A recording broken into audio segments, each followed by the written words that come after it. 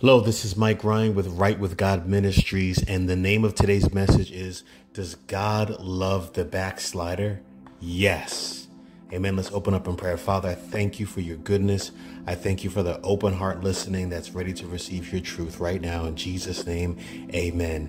Yes, God loves the backslider. And if you're listening, then you've realized that that's you. You've backslidden at some point in your faith.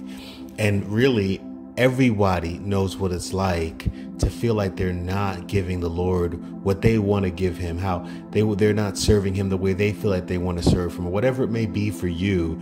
Maybe that you feel like you failed God or that you've let God down. And I just want to encourage you with the word of God about your Father's heart. You know, when you've believed on Jesus Christ, that was once and for all forgiveness that God offered you. He's not angry at you. Jesus drank all the cup of God's anger for you. He drank it in your behalf. Jesus pleads the Father in every single way, and God decided to use him as a sacrifice so that he can represent you and you can now have his righteousness. So God's never going to take that away from you. Let's just go into some scriptures to show that even in your rebellion, even in your struggle, even the times that you've messed up, God is still with you and loves you.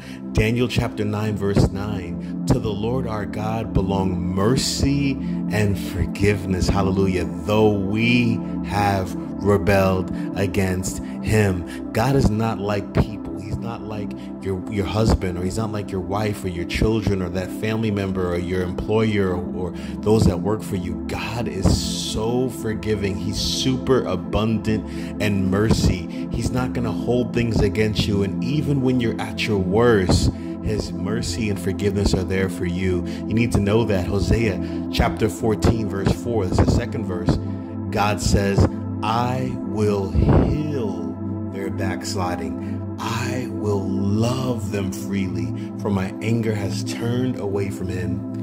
And if you're in Jesus Christ, his anger has turned away from you because he put that anger towards Jesus on the cross 2,000 years ago. All of the anger of God was poured out on Jesus Christ. All of the wrath was poured out on him. And God says, now I'm going to love you freely. I'm going to love you freely. I'm going to love you permanently. I've seen what you've done. I see what you're going through, and you're my child, and I'll heal you.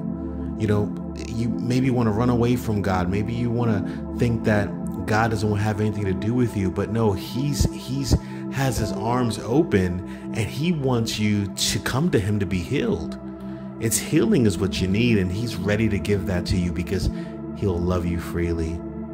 Let's go to our third verse, Jeremiah chapter 3, verse 14. Return, O backsliding children. If you believe in Jesus, you are a child of God. Return, O backsliding children, says the Lord, for I am married to you. Amen. I am married to you. Oh man, God is so good. He has married us. You know, when you believe in Jesus, you become part of the church. And the church is the bride of Christ. And Jesus is you know, the whole family dynamic is a picture of the gospel. Christ is married to you, and God is not going to leave you or forsake you. He has a covenant with you. And there's actually another verse we're going to cover that's going to show that more. Let's go to our fourth verse. This is more like a couple of verses in John chapter 8, verses 10 through 12. This is Jesus's encounter with Mary Magdalene and how all the people were there ready to accuse her. All the people were there ready to throw stones at her. And he says, anyone who's without sin cast the first stone, right? So they all, it says, they leave from the oldest to the youngest, all the religious leaders. And verse 10 of John chapter 8, it says, when Jesus had raised himself up and saw no one but the woman, he said to her, woman, where are those accusers of yours? Has no one condemned you? And she said, no one, Lord. And Jesus said to her, neither do I condemn you. Go and sin no more. Go and sin no more. I don't condemn you. That's how God is looking, and he's saying, look, I'm not I'm not condemning you here. Whoa, but wait a minute. He said, go sin no more. Isn't that showing there, right there, that God is demanding perfection from me? That God is demanding that I never sin again? No. When you are a believer, you are in Christ. And in Christ, there is no sin. When you are a believer, you're in Christ. And in Christ, there is no sin. Christ came to make an end to sin, to take away sin. It says in 1 John chapter 3. In Hebrews, it talks about that he has made an end of sin once and for all for those who believe. So when you're in Christ, yes, your flesh may sin, but there is no sin in you. There's no condemnation in those who walk according to the Spirit and not according to the flesh. But that means is that when you're connected to God through the Spirit, you're walking by faith. Well, then you realize that even in your imperfections, God is not looking at you as though you're a sinner any longer. But when you're walking into the flesh and you're just focusing on what your flesh is doing wrong and how bad your flesh is, well, now you're condemning yourself, and you ought not to be. You ought to be looking to your Father, looking to Jesus, the author and finisher of your faith, looking to them, because they'll heal you and they'll help you. So that when he says that to go sin no more, really that's a message for you to continue to look to him, continue to claim your right standing with God, continue to claim your eternal forgiveness of sin. And I can prove that because the very next verse, it says, then Jesus spoke to them again, saying, I am the light of the world. He or she who follows me will not walk in darkness, but have the light of life. Anyone who follows Jesus, you're not in darkness. If you're putting your trust in Jesus, it doesn't matter what the thoughts that may come to you, the things you may stumble in.